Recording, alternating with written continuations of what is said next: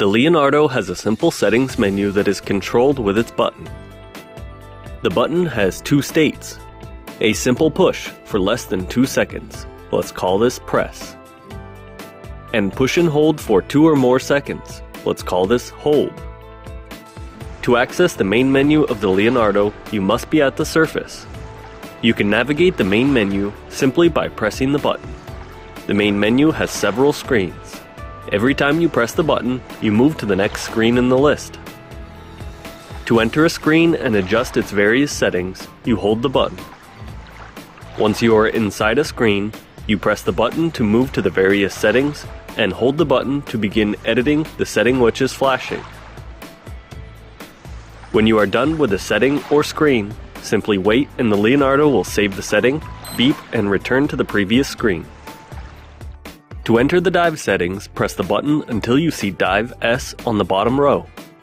Then hold the button to enter the screen and begin editing its contents. The first setting is the PO2. This setting is mainly used when diving nitrox and allows you to set the maximum partial pressure for the oxygen during the dive.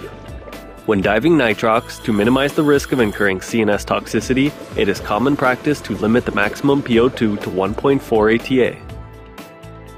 To begin editing the PO2 alarm setpoint, hold the button. Note that once you enter a setting to edit it, if no button is pressed within 4 seconds, the Leonardo will beep and return to the previous screen. You can set this alarm from 1.2 to 1.6 ATA. To change the PO2 value, press the button until you see the desired value on the screen. Let's set it to 1.4 ATA. You will notice as you change the PO2 value, the corresponding maximum operating depth will be shown below. Then either hold the button or wait a few seconds to save and return to the dive settings screen. In this video, we have given you an overview of the Cressi Leonardo settings. To learn more about the Leonardo, take the Leonardo online specialty class at divecomputertraining.com.